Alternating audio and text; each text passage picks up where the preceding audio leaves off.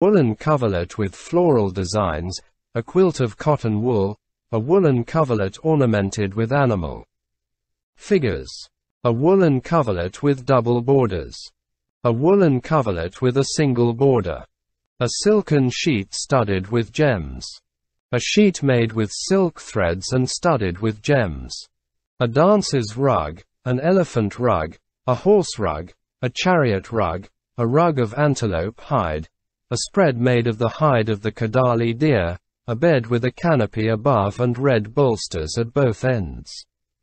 Master Gautama surely gains them at will, without trouble or difficulty. Brahmin, those high and luxurious kinds of bedding are rarely obtained by those who have gone forth into hermit life, and if they are obtained, they are not allowed. But, Brahmin, there are 3 kinds of high and luxurious beds that at present I gain at will, without trouble or difficulty. What 3? The celestial high and luxurious bed, the divine high and luxurious bed, and the noble high and luxurious bed. These are the 3 kinds of high and luxurious beds that at present I gain at will, without trouble or difficulty. But, Master Gautama, what is the celestial high and luxurious bed that at present you gain at will, without trouble or difficulty? Here, Brahmin, when I am dwelling in dependence on a village or town, in the morning I dress, take my bowl and robe, and enter that village or town for alms. After the meal, when I have returned from the alms round, I enter a grove. I collect some grass or leaves that I find there into a pile and then sit down. Having folded my legs crosswise and straightened my body, I establish mindfulness in front of me. Then, secluded from sensual pleasures, secluded from harmful states, I enter and dwell in the first jhana, which consists of bliss and happiness born of seclusion, accompanied by thought and examination.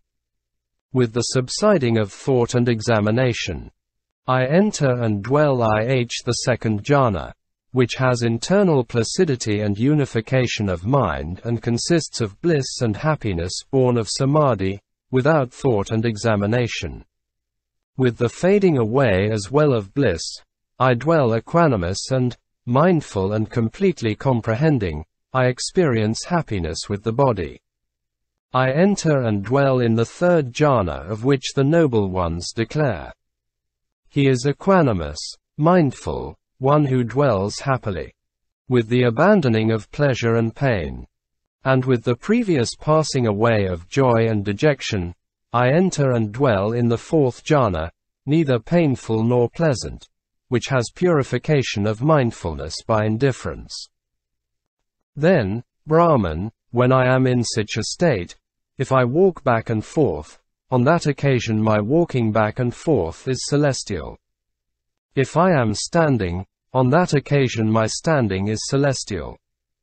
If I am sitting, on that occasion my sitting is celestial. If I lie down, on that occasion this is my celestial high and luxurious bed. This is that celestial high and luxurious bed that at present I can gain at will, without trouble or difficulty. It is astounding and amazing. Master Gautama. Who else, apart from Master Gautama, can gain at will, without trouble or difficulty, such a celestial high and luxurious bed? But, Master Gautama, what is the divine high and luxurious bed that at present you gain at will, without trouble or difficulty? Here, Brahman, when I am dwelling in dependence on a village or town, in the morning I dress, take my bowl and robe, and enter that village or town for alms. After the meal, when I have returned from the alms round, I enter a grove. I collect some grass or leaves that I find there into a pile and then sit down. Having folded my legs crosswise and straightened my body, I establish mindfulness in front of me. Then I dwell pervading one quarter with a mind imbued with loving kindness, likewise the second quarter, the third quarter, and the fourth quarter.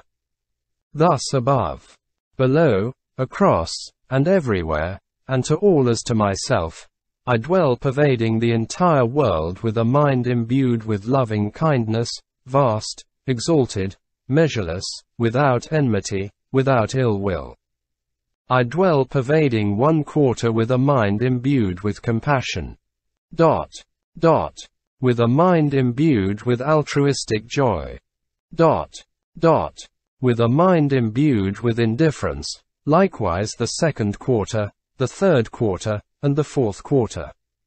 Thus above, below, across, and everywhere, and to all as to myself, I dwell pervading the entire world with a mind imbued with indifference, vast, exalted, measureless, without enmity, without ill will. Then, Brahman, when I am in such a state, if I walk back and forth, on that occasion my walking back and forth is divine. If I am standing, on that occasion my standing is divine. If I am sitting, on that occasion my sitting is divine. If I lie down, on that occasion this is my divine high and luxurious bed.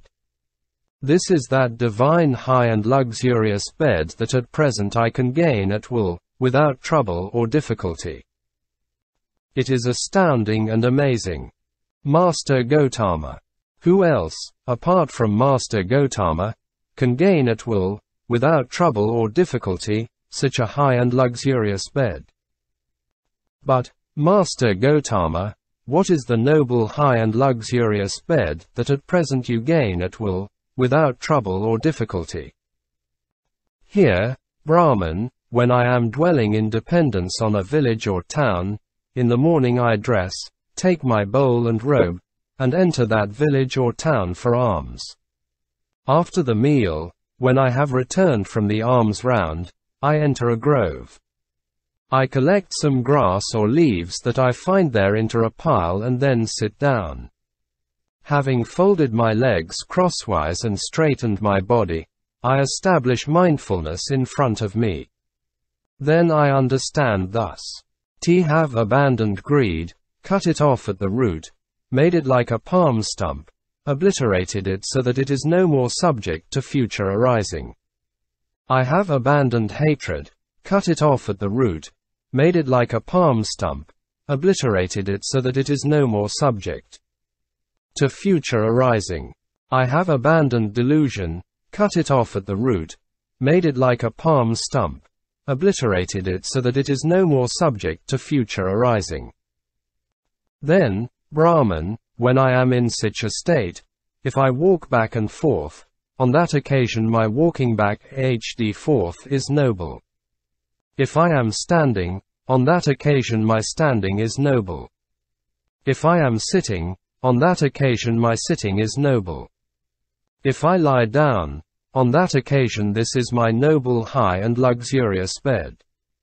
This is that noble high and luxurious bed that at present I can gain at will, without trouble or difficulty. It is astounding and amazing. Master Gautama. Who else, apart from Master Gautama, can gain at will, without trouble or difficulty, such a noble high and luxurious bed? Excellent, Master Gautama. Excellent, Master Gautama. Master Gautama has made the Amma clear in many ways. As though he were turning upright what had been overthrown, revealing what was hidden, showing the way to one who was lost, or holding up a lamp in the darkness so those with good eyesight can see forms. We now go for refuge to Master Gautama, to the Dharma, and to the Sangha of Bhikkhus. Let Master Gautama consider us lay followers who from today have gone for refuge for life. Sarabha. On one occasion the Lord was dwelling at Rajagaha on Mount Vulture Peak. Now on that occasion a ascetic named Sarabha had recently left this Dharma and discipline. He had been telling an assembly in Rajagaha, I have learned the Dharma of the ascetics who follow the Sakyan sun. After I learned their Dharma, I left the Dharma and discipline. Then, one morning, a number of bhikkhus dressed, took their bowls and robes, and entered Rajagaha for alms. They then heard the ascetic Sarabha making such a statement to an assembly in Rajagaha. When those bhikkhus had walked for alms in Rajagaha, after their meal, when they returned from their alms round, they approached the Lord, paid homage to him, sat down to one side, and said to him, Bhante, the ascetic Sarabha, who recently left this Dharma and discipline, has been telling an assembly in Rajagaha. I have learned the Dharma of the ascetics who follow the Sakyan sun. After I learned the Dharma, I left the Dharma and discipline. It would be good, Bhante, if the Lord would go to the ascetics' park on the bank of the Sapinika river and, out of compassion, approach the ascetic Sarabha. The Lord consented by silence. Then, in the evening, the Lord emerged from seclusion and went to the ascetics' park on the bank of the Sapinika river. He approached the ascetic Sarabha, sat down on the seat that was prepared for him, and said to him, Is it true, Sarabha, that you have been saying, I have learned the Dharma of the ascetics who follow the Sakyan sun. After I learned the Dharma, I left the Dharma and discipline. When this was said, the ascetic Sarabha was silent. A second time the Lord said to the ascetic Sarabha, Tell me, Sarabha, how have you learned the Dharma of the ascetics who follow the Sakyan sun? If you have not learned it completely, I will complete it. But if you have learned it completely, I will rejoice. But a second time the ascetic Sarabha was silent. A third time the Lord said to the ascetic Sarabha, Tell me, Sarabha, how have you learned the Dharma of the ascetics who follow the Sakyan sun? If you have not learned it completely, I will complete it. But if you have learned it completely, I will rejoice. But a third time the ascetic Sarabha was silent. Then those ascetics said to the ascetic Sarabha, The ascetic Gautama has offered to give you whatever you might ask him for, friend Sarabha. Speak, friend Sarabha.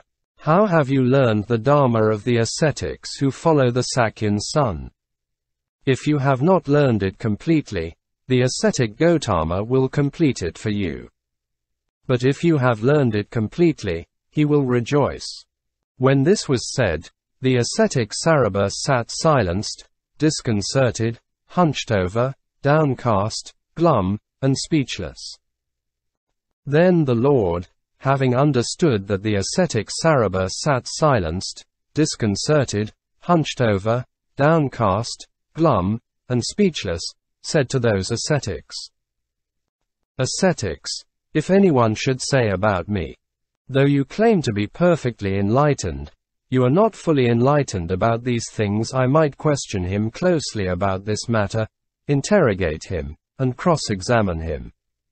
When he is being closely questioned by me, interrogated, and cross-examined, it is impossible and inconceivable that he would not incur one or another of three consequences.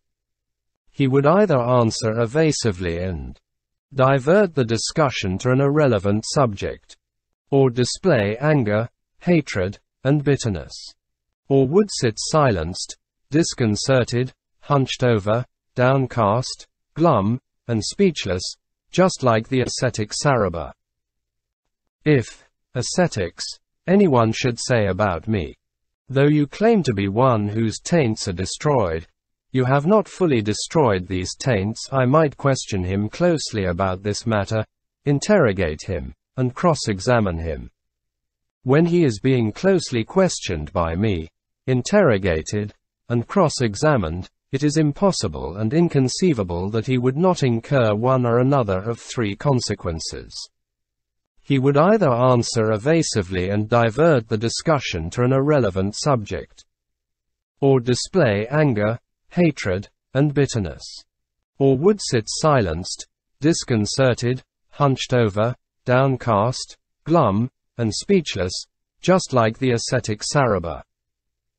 If, ascetics, anyone should say about me, the Dharma does not lead one who practices it to the complete destruction of suffering, the goal for the sake of which you teach it, I might question him closely about this matter, interrogate him, and cross-examine him. When he is being closely questioned by me, interrogated, and cross-examined, it is impossible and inconceivable that he would not incur one or another of three consequences. He would either answer evasively and divert the discussion to an irrelevant subject, or display anger, hatred, and bitterness, or would sit silenced, disconcerted, hunched over, downcast, glum, and speechless, just like the ascetic Sarabha. Then the Lord, having roared his lion's roar 3 times in the ascetics' park on the bank of the Sapinica river, rose up into the air and departed. Then, soon after the Lord had left, those ascetics gave the ascetic Sarabha a thorough verbal lashing, saying, just as an old jackal in a huge forest might think, I will roar a lion's roar and yet would only howl and yelp like a jackal, so, friend Sarabha, claiming in the absence of the ascetic Gautama, I will roar a lion's roar, you only howled and yelped like a jackal. Just as, friend Sarabha, a chick might think, I will sing like a cock, and yet would only sing like a chick, so, friend Sarabha, claiming in the absence of the ascetic Gautama, I will sing like a cock, you only sang like a chick. Just as, friend Sarabha, a bull might think to bellow deeply in an empty cowshed, so, friend Sarabha, in the absence of the ascetic Gautama you thought you could bellow deeply. In this way those ascetics gave the ascetic Sarabha a thorough verbal lashing. Kesaputta-approached. On one occasion, the Lord was wandering on tour among the Kosalans together with a large sangha of monks when he reached the town of the Kalamas named Kesaputta. The Kalamas of Kesaputta heard. It is said that the ascetic Gautama, the son of the Sakyans who went forth from a Sakyan family, has arrived at Kesaputta.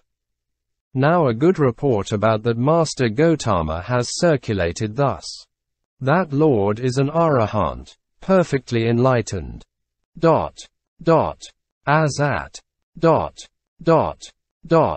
And reveals a brahmacharya that is perfectly complete and pure. Now it is good to see such arahants. Then the Kalamas of Kesaputta approached the Lord. Some paid homage to the Lord and sat down to one side. As at. Some kept silent and sat down to one side.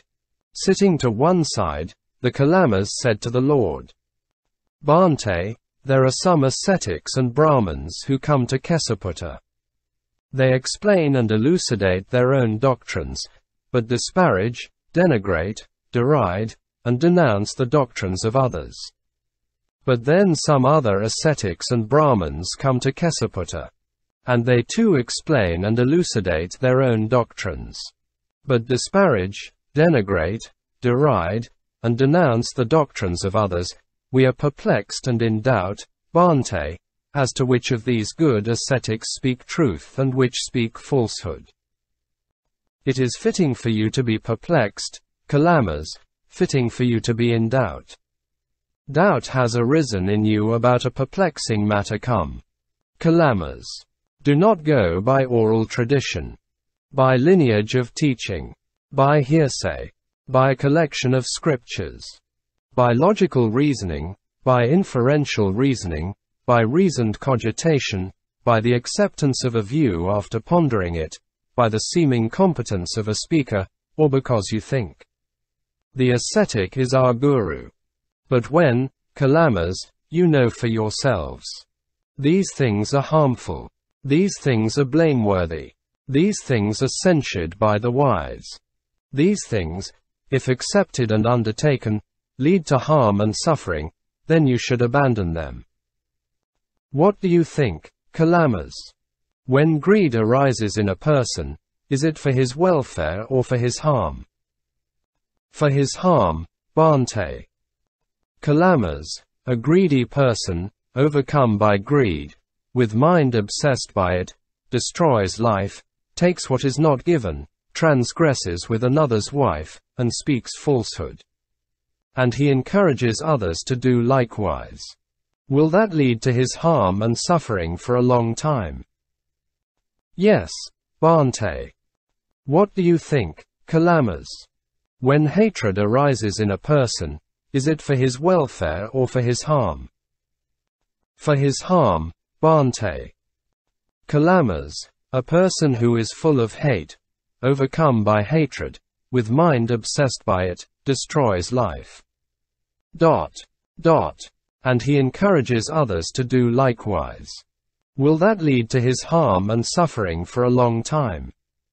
Single quote. Yes, Bhante. What do you think, Kalamas? When delusion arises in a person, is it for his welfare or for his harm? For his harm, Bhante. Kalamas, a person who is deluded, overcome by delusion, with mind obsessed by it, destroys life. And he encourages others to do likewise.